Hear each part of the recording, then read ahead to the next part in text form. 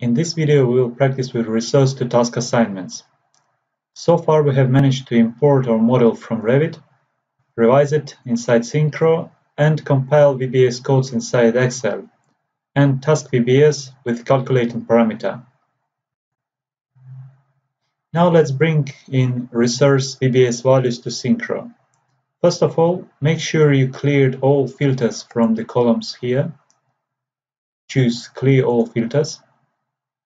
Then let's insert VBS column. Go to the Customize column and write VBS.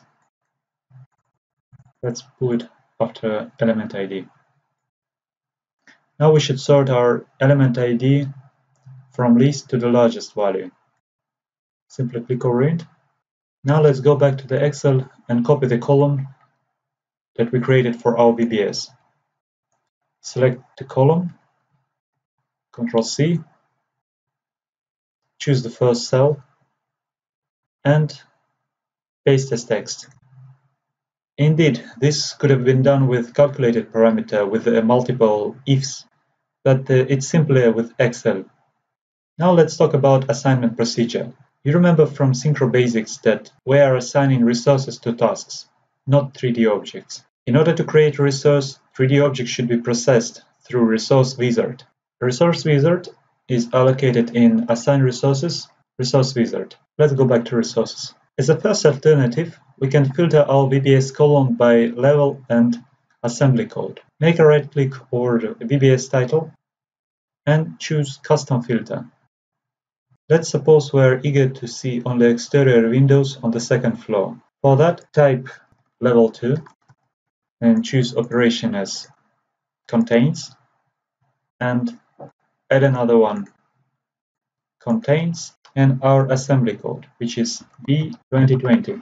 Click on OK and see that all the resources that are on the second floor with the code B2020 have been filtered.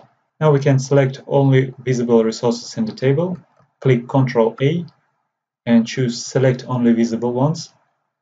Press OK. Let's find the task in our task list. This is it. So we can assign a bunch of these resources to a task by simply selecting them and dragging them over this task and dropping them over. In the Assign 3D Resource column, you see that 49 resources have been assigned to the task. Another cool way is selecting resources from resource property type. Let's clear all filters from resource table. For example, let's select a curtain wall glazing element at the first floor. Click on it. If you don't see resource properties here, go to the Windows, Resource Properties. In the Resource Field tab, if you see that some of the values are missing from the table, it means that you've selected more than one element. Click over any empty space and choose Deselect All.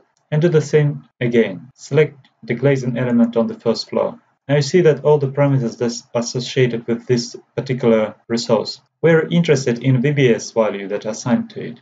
Make a right-click over the value and choose Select Same Value Objects. In a Gantt window, let's use the same filtering for Task VBS 2. Click over the Task VBS 2 and choose Custom Filter. And we're looking for Level 1 B2020. So select it Contains Level 1 and one more 2020. And we just found out that a redundant activity present in the list. Let's clear all filters and select all the tasks. Make a right click and copy them as text. Now let's paste them in Excel and do a simple control. We'll highlight only duplicate values. So here they are. We have 3 activities that are duplicated.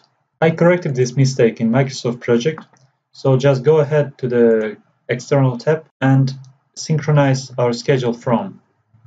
Right-click, Synchronize from, and choose the file from this lectures folder to Synchron. Go Next, and Synchronize. You can see here that 3 tasks were deleted. Finish. Copy tasks again. Paste it here and do the same Check. So now our schedule is clean. We were at the place when we were creating filter for task VBS2. So let's go ahead and repeat it. And now we can select the task and choose Assign selected resources from here. Or we can click over any place in the 3D view and choose Assign to selected tasks. Click over it and you see that 133 resources have been assigned.